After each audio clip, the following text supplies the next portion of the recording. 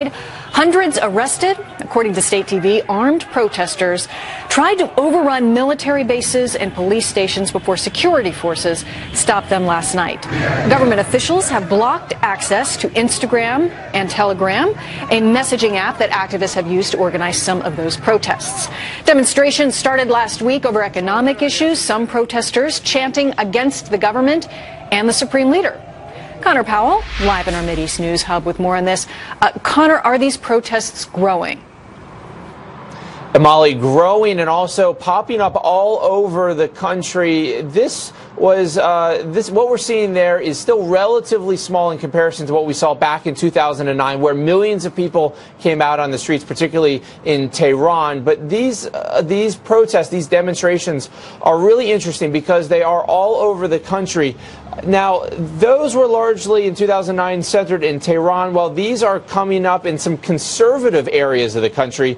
But the crackdown is also starting to intensify there. The Iranian state media reporting hundreds of people have been arrested and at least 12 people have been killed in the last couple of days. And the Iranian government has blocked access to the internet, cutting off social media sites like Instagram.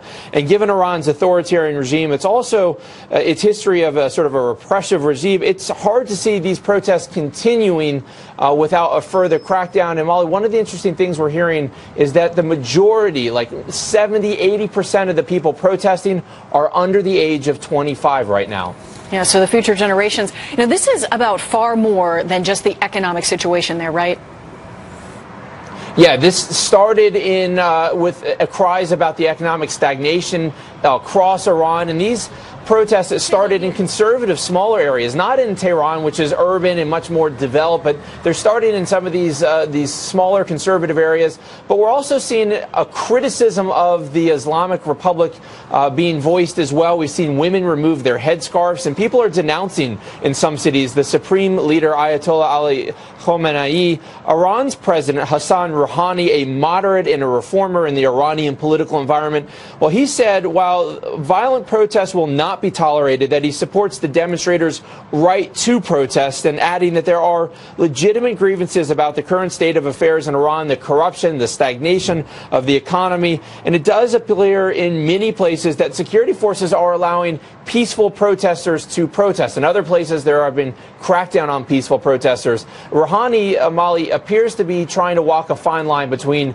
voicing the complaints of the average citizen of Iran, while at the same time trying to walk a line of not creating too much tension, not inflaming the situation. He's trying to have it sort of both ways, where the government is seen as a protector of the people and not the oppressor of the people. How long that can last, though, that's a big question. We're watching the next couple of days to see if this continues the way it is. Does it spark more protests, or do they die down as well, Molly? Yeah, no doubt that it is a dangerous place to be a political dissident or to push back against the government, as we're seeing right now.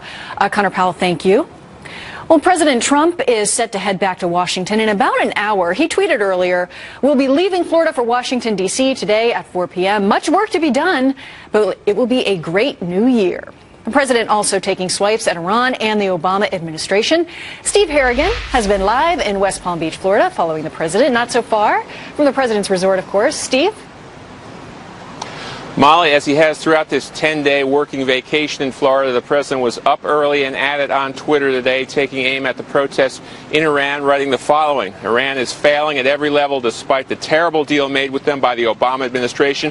The great Iranian people have been repressed for many years. They are hungry for food and for freedom, along with human rights. The wealth of Iran is being looted. Time for a change."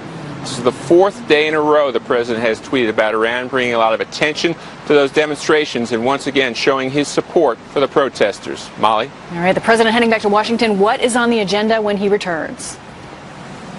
The president really laying out a very optimistic mood for 2018 at Mar-a-Lago last night, where he was ringing in the new year as he has for the past decade with family and friends. The president predicting that 2018 will be a banner year.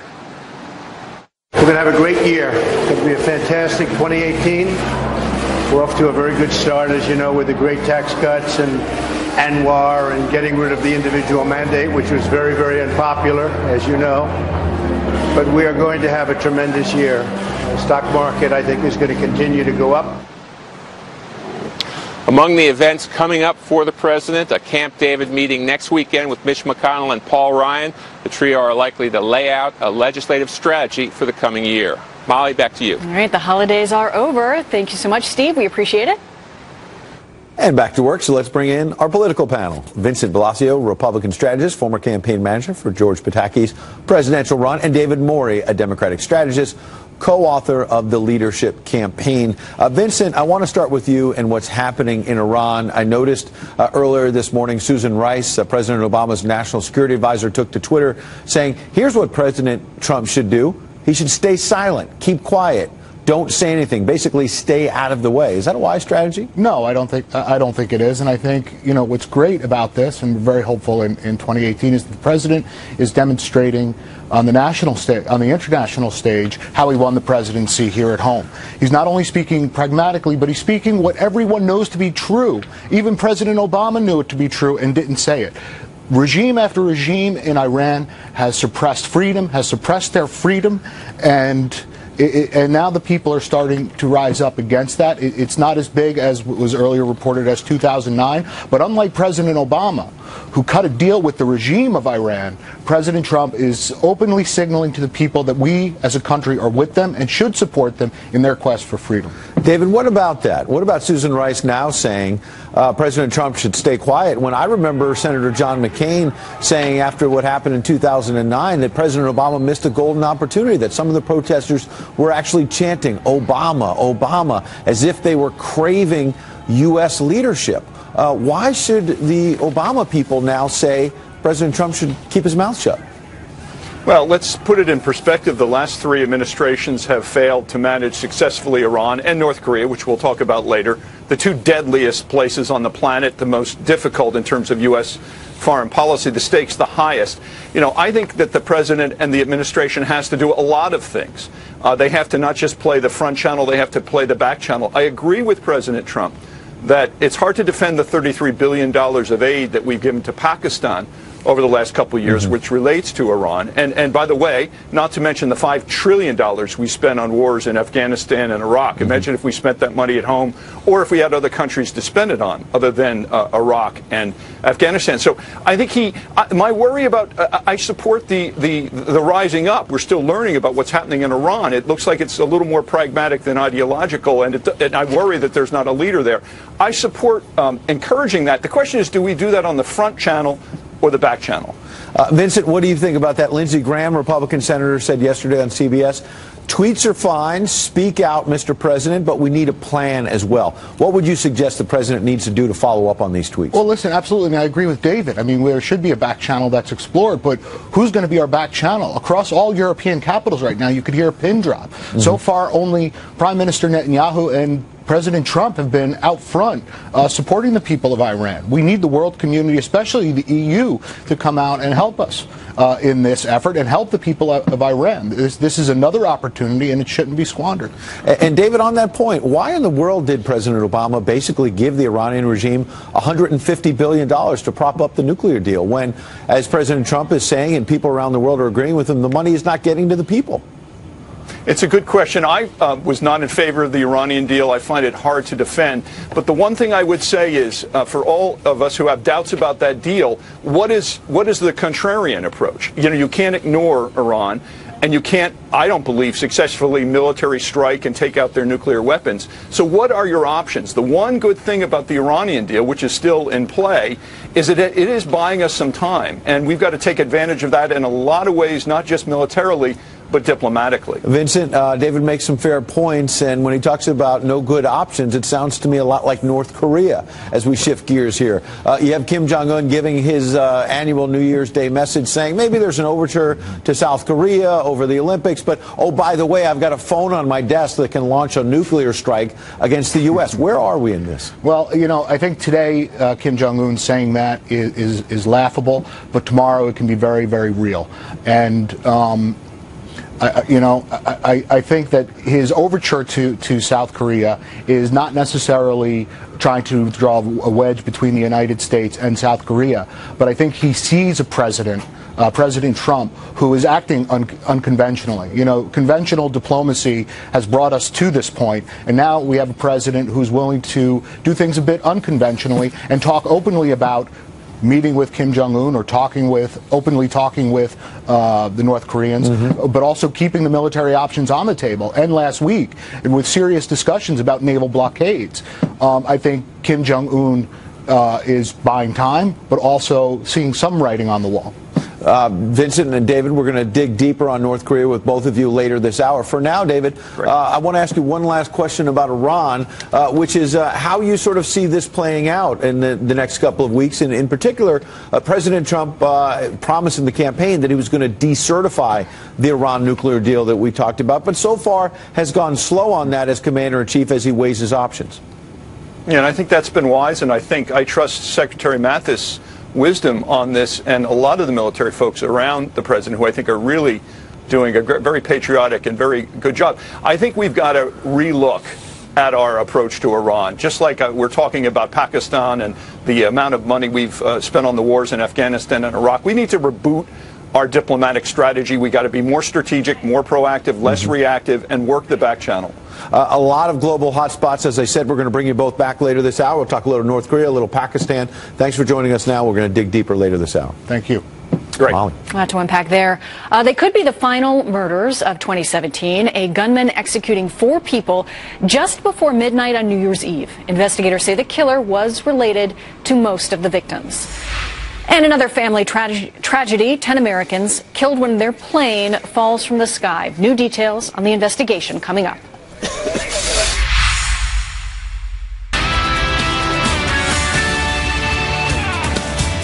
Tragic news over the holiday. A teenager in New Jersey accused of killing his own relatives in their home just moments before midnight on New Year's Eve. The county prosecutor says the 16-year-old shot his father, mother, sister, and a family friend. It happened in Long Branch, New Jersey, about 25 miles south of New York City. The prosecutor says the teen's brother and grandfather escaped the house without getting hurt, and police arrested the suspect. Investigators say the family legally owned the gun that he used. No word yet on a motive. Meanwhile, officials say the man who opened fire on 5 sheriff's deputies in Colorado, killing one of them, was an Iraq War veteran. They identified that gunman as this man, Matthew Reel.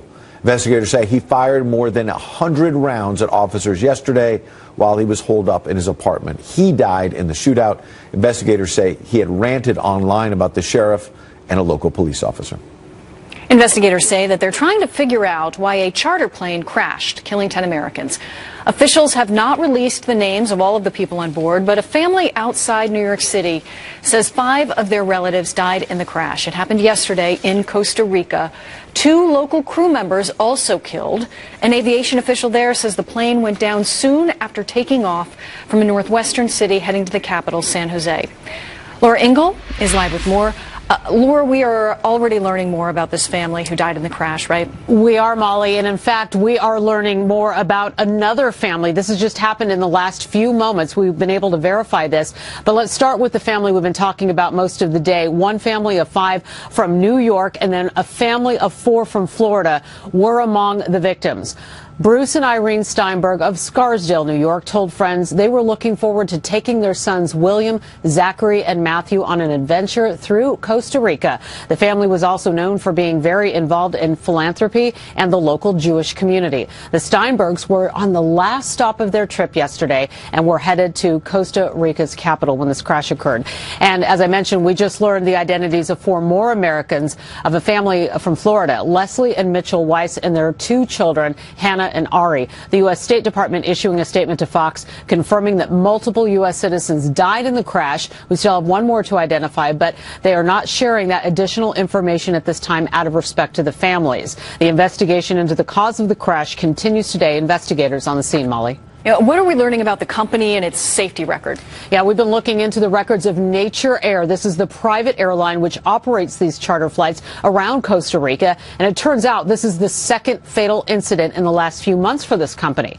12 people lost their lives when the Cessna 208B Grand Caravan aircraft were on exploded in flames after crashing into a wooded area just after takeoff yesterday. An eyewitness on the ground told one news agency she saw the plane take a nosedive after making a hard left turn. And then in September of 2017, an American and another passenger died on a Nature Air flight. The plane crashed minutes after taking off as well. Reports of strong winds in the morning on yesterday's crash that forced a change in the itinerary. Aviation officials had this to say.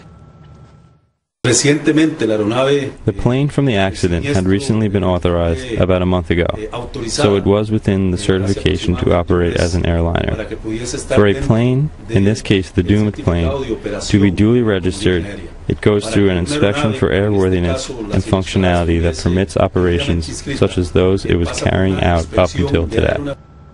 And we've also learned the pilot who was said to be experienced in yesterday's crash was the cousin of the ex-president of Costa Rica. Much more to learn on this developing situation. Back to you, Laura Ingle. That is a very sad story. Thanks for staying on top of it. Thank you.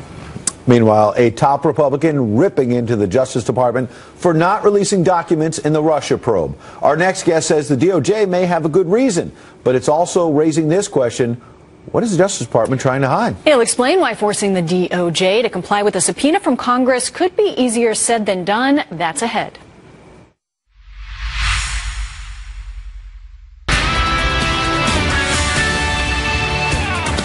The Republican chairman of the House Intel panel slamming the Justice Department over the Russia investigation. California Congressman Devin Nunes accusing the agency of ignoring his committee's subpoenas for documents relating to the so-called Trump dossier, an unverified collection of opposition research linking President Trump to Russia, or at least trying to. Chief Intelligence Correspondent Catherine Herridge, live in Washington. Catherine, how are you? Good, Ed, and thank you. Of course, this week, the Justice Department and FBI are under new pressure to meet a Wednesday deadline to comply with a request for records and witnesses from the House Intelligence Committee.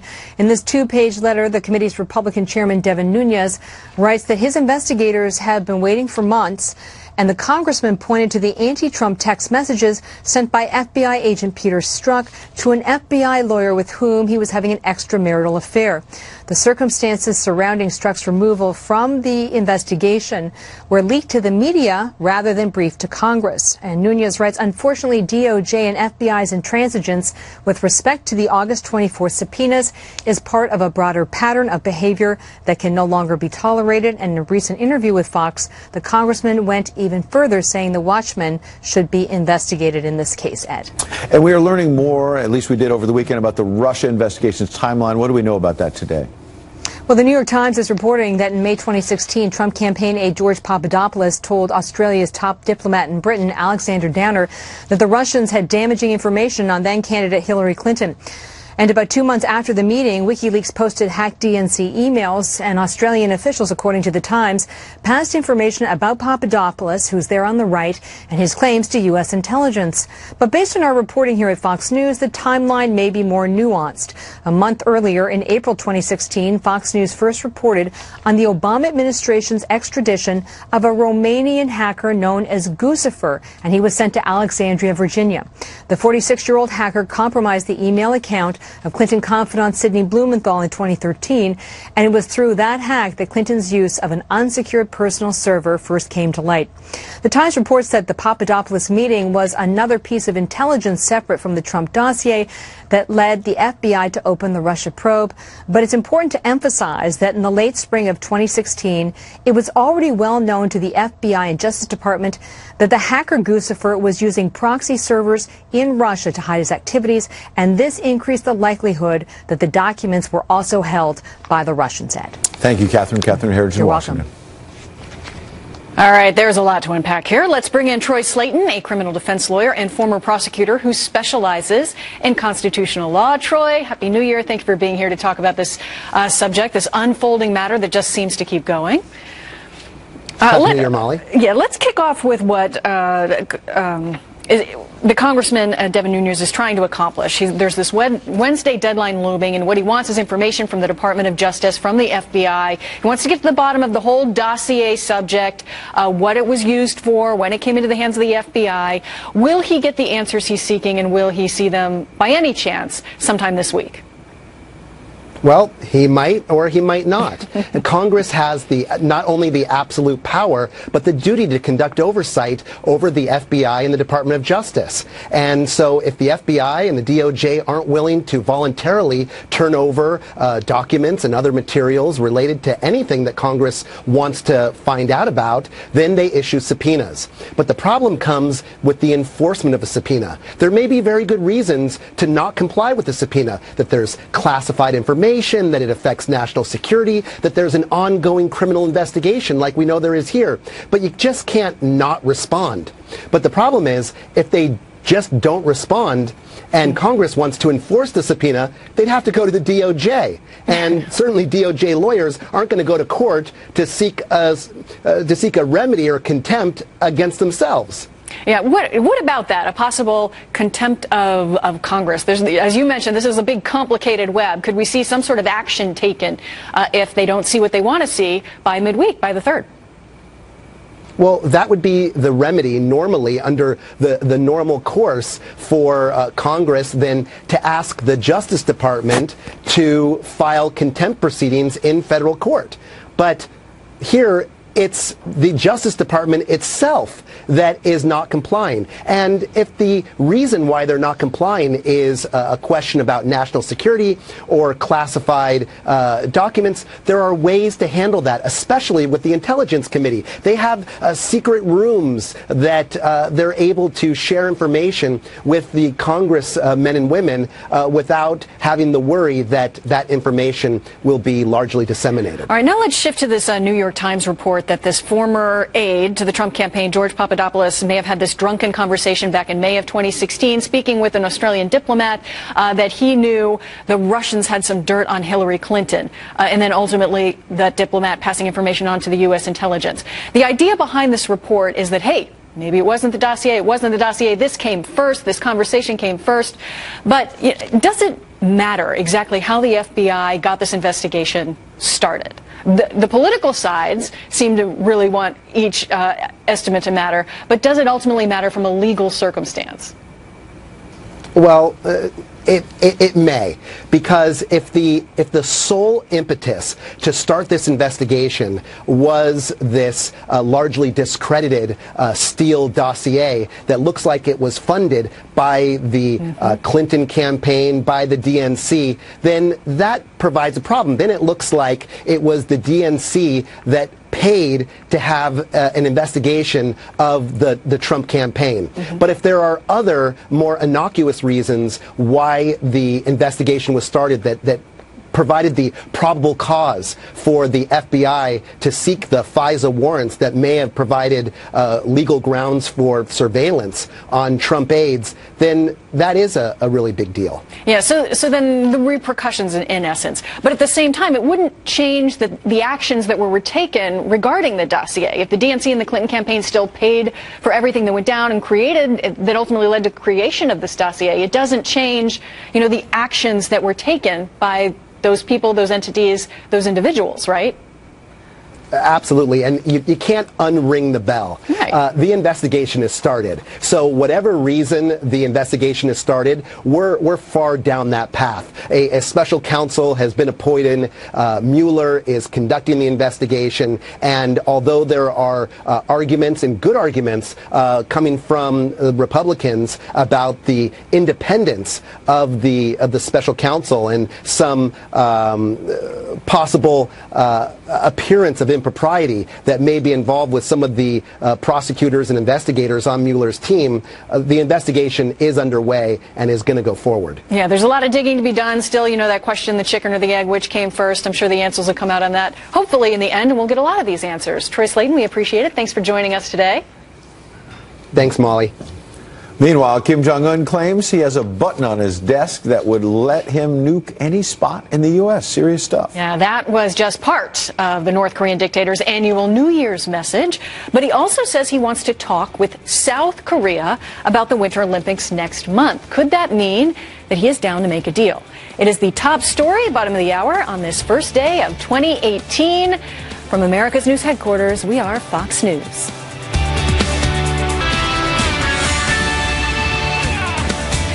Kim Jong-un says the nuclear button is on his table and he could hit the U.S. with a missile at any moment. The North Korean dictator spoke in his annual New Year's address.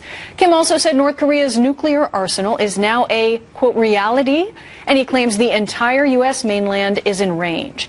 It comes after the country ramped up missile launches and tested a nuclear weapon last year. Rich Edson has been so diligent on this subject for us all throughout the day. Rich, what's the latest? Well, Molly, the message from Kim Jong-un is that North Korea can hit the United States with nuclear weapons and that North Korea seeks peace in the region. In his annual New Year's address, Kim Jong-un said, quote, when it comes to North-South relations, we should lower the military tensions on the Korean peninsula to create a peaceful environment. Both the North and the South should make efforts. He even suggested discussions with South Korea on the possibility of North Korea sending athletes to participate in next month's Winter Olympics in South Korea. The Trump administration's policy, isolate North Korea, convince it to halt its missile and nuclear tests. The U.S. has pressured nations to cut their economic ties with Kim Jong-un. The U.S. also says it will negotiate with North Korea only when it earns its way back to discussions by changing its behavior. South Korea says it will speak with North Korea, and analysts say Kim's talk of peace is an attempt to separate South Korea from its ally, the United States. Meanwhile, the UN Security Council continues sanctioning North Korea. China has supported those measures, though blocked stronger ones. The U.S. says China has helped on North Korea, though says it needs to do more. China and Russia say they want the United States to suspend joint military exercises with South Korea. The U.S. says it refuses to halt defensive maneuvers in exchange for North Korea stopping its already illegal activity. Molly. And the U.S. is holding back aid to Pakistan. Yeah, an official with the administration's National Security Council says the U.S. does not plan to spend the $255 million budgeted in military aid for Pakistan. The official says the U.S. expects Pakistan to take decisive action against terrorists and militants within its borders, and that will determine whether the administration will restore funding. President Trump tweeted this morning that Pakistan has taken U.S. assistance and returned nothing but lies and deceit, thinking of our leaders as fools. In response, Pakistan's foreign minister tweeted, quote, we will respond to President Trump's tweets shortly, inshallah. We'll let the world know the truth, difference between facts and fiction. Last year, the Trump administration announced its strategy for South Asia. It called on Pakistan to address terrorists hiding there. Pakistan has long maintained its forces have cleared terrorists from within its borders, though the U.S. says Pakistan mostly focused on terrorists that attacked its government. And extremists continue to hide in Pakistan and launch attacks on coalition forces in Afghanistan. Molly. Rich, you have covered an incredible amount of ground for us today. Thank you so much. From Washington, Rich Edson. All around the world, in fact. So let's bring back our political panel. Republican strategist Vincent Blasio, former campaign manager for George Pataki's presidential run, and Democratic strategist David Morey. He's a co-author of The Leadership Campaign. David, I want to start with you. I think you mentioned Pakistan earlier in our conversation, and while you're a Democrat, it seems to me that you were fair in saying that President Trump may have a point here. Democratic and Republican presidents alike have been pouring money into Pakistan with the hope, the prayer that maybe they would help us in the war on terror, but they clearly have not done enough. No, it's time to reboot the strategy. Even President Obama had his doubts about the Pakistani leadership. Who wouldn't, looking at the situation? Although I would note when he took Osama bin Laden out, nobody notified that government in advance. We've had a complicated relationship. I don't see what's wrong with the reboot. But Pakistan is important in the region, so we need to do that very strategically. You know, Vincent, I wonder, a lot of people, even some Republicans, not just Democrats, mocked President Trump as a candidate for some of these positions of sort of shaking up years, decades of American foreign policy. But when it comes to Pakistan, some fresh thinking, whether this is the right approach or not, some fresh thinking might be needed. Absolutely. And I think, hopefully again in 2018 we'll see the foreign policy of Donald Trump materialize. Ed, you've covered politics for a very long time. We've heard the slogans country first, America first, and I think we're finally seeing that materialize under President Trump. We've had $33 billion go to Pakistan over the last 15 years, my hard-earned tax dollars and yours. And what was the return on our investment? We have a duplicitous partner in that region, and like David said, they weren't even notified when they found Osama bin Laden there. And where was he? He was there, and now they refused. He was in Pakistan, and they refused to turn over another terrorist captor earlier this year. So we're not dealing with an honest broker, and it's time that America starts getting our return on investment and use the carrot and stick appropriately. David, I promised to get to you on North Korea a little earlier in our conversation, and I wonder, some months back when President Trump talked about fire and fury, again, all of these fancy foreign policy people grabbed their chins and stroked it and said, that might have been tough rhetoric. But in fact, now, over the holidays, we see that China is still shipping oil into North Korea, despite all of these wise people in both parties saying, oh, China's so important, they're going to come around, they're going to help us diplomatically. What are the president's options moving forward? Well, Ed, as you said, there's mixed messages from Kim Jong-un's New Year's speech. On the one hand, he talked about reaching out to South Korea via the Winter Olympics in that country in February. On the other hand, former chairman of the Joint Chiefs of Staff, Mike Mullen, not known for hyperbole, said we're closer to nuclear war than ever before. Listen, I think we got to reboot that relationship, and I think the Trump administration has begun to do that. Secretary Tillerson gave a very good speech at the Atlantic Council. We do have to ramp up diplomacy. We got to do a lot of things simultaneously. Let me make one key point. 3 administrations have failed, just like with respect to Iran, and there's no good option when it comes to North Korea. You can't ignore them, starve them, destroy them, or even negotiate with them. Destroying them would involve, some people think, $1 trillion and 1 million lives within the first days of a conflagration on the peninsula. So there's no good option. What we have to do, I think, is get really smart, get realistic. It's unrealistic that sanctions alone will solve the problem. It's also unrealistic to get North Korea to completely give up its nuclear weapons, given the rationality of that administration. I put rationality in quotes.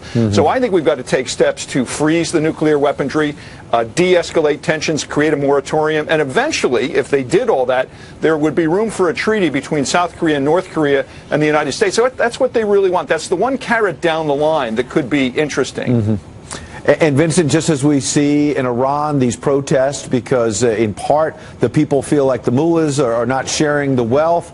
In North Korea, certainly Kim Jong-un starving his own people. We've heard about this for years. You're not going to see protests in North Korea because he'll likely kill protesters and suppress it even stronger than we've seen in Iran. But what do you see, with 1 minute to go here, what do you see as the president's best options in 2018 in terms of North Korea? Well, I agree with David. There are really no good options. I'm very interested to exploring the blockade option to increase pressure as it relates to the sanctions, because right now the sanctions aren't working, and in order to put increased pressure or maybe fortify the sanctions, I think the blockade may be necessary, but there really are no good options as it comes to North Korea. From Iran to Pakistan as well as North Korea, not a lot of good options for this president, a lot on his plate heading into 2018. Thanks for taking a serious look at it for all of us and our viewers, and Happy New Year. Happy New Year. Thank you. Happy New Year. See you both.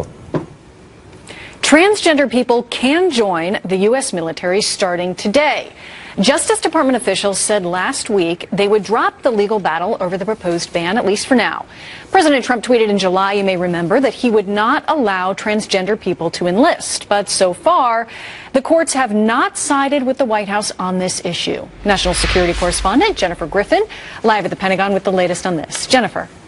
Molly, today transgender individuals can join the U.S. military if certain conditions are met and a doctor certifies that the individual has completed medical transition and have been stable for 18 months. The U.S. military was forced to comply with a federal court mandate last month that goes into effect today. Staff Sergeant Katie Schmid filed one of the 4 lawsuits currently pending against the federal government after President Trump tried to ban transgenders from serving.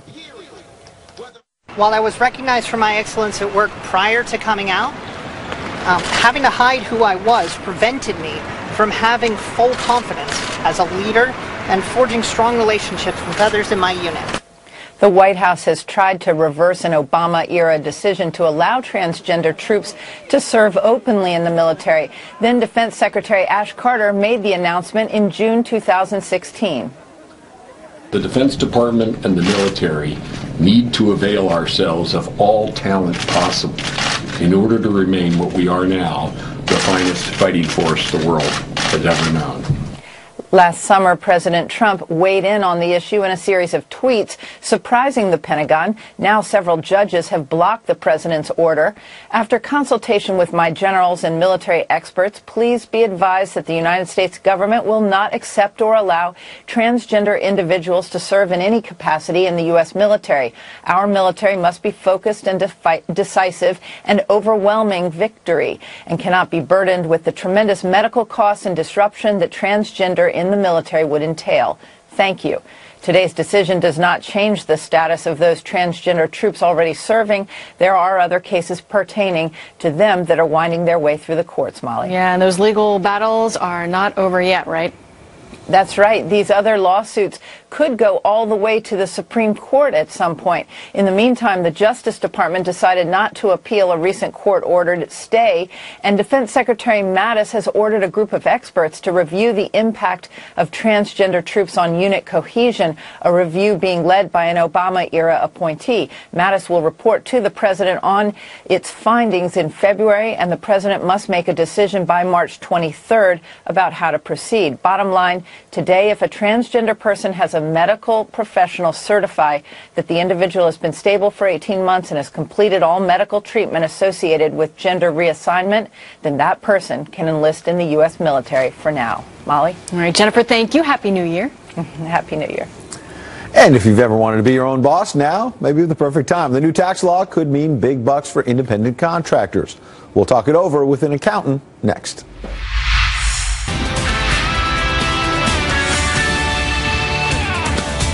And Supreme Court Chief Justice John Roberts calling for an evaluation of how the judicial branch handles allegations of sexual harassment, saying the courts are not immune to those problems in the workplace we've seen in other sectors after California federal court judge Alex Kozinski abruptly retired following a Washington Post story detailing several accusations of sexual misconduct.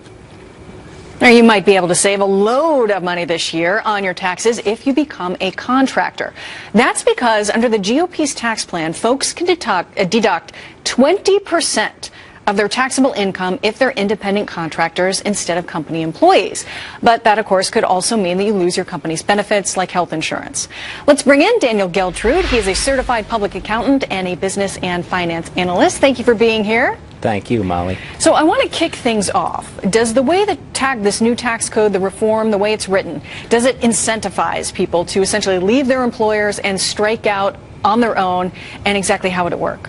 Absolutely it does. So the pass-through entities, like being a sole proprietor or being a partnership or an S-corp, allows you to pass through your income. But the new tax law has created a deduction of 20% of your income. It's a free deduction. So right there is the incentive for people to go from being an employee to being an independent contractor using a pass-through entity type. Mm-hmm. Now, 20%, that's a big deduction. So I'm sure a lot of people are like, well, heck, maybe I'll think about that. That could save me $10,000, $15,000 when they do the math in the end. But at the same time, striking out on your own can be pretty expensive, especially when it comes to health care. If you've got to pay for that on the side instead of getting it through your employer, right? So there are things to think about.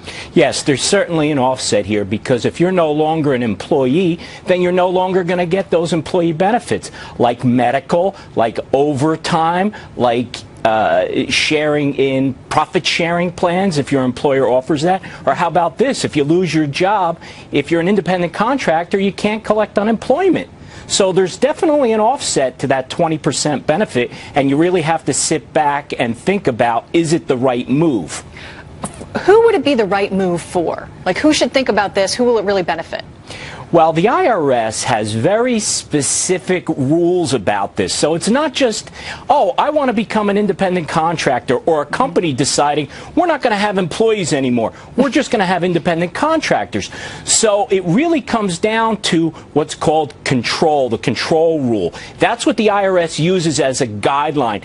If the employer controls the employee, whether they're classified as an employee or an independent contractor, you're supposed to be an employee.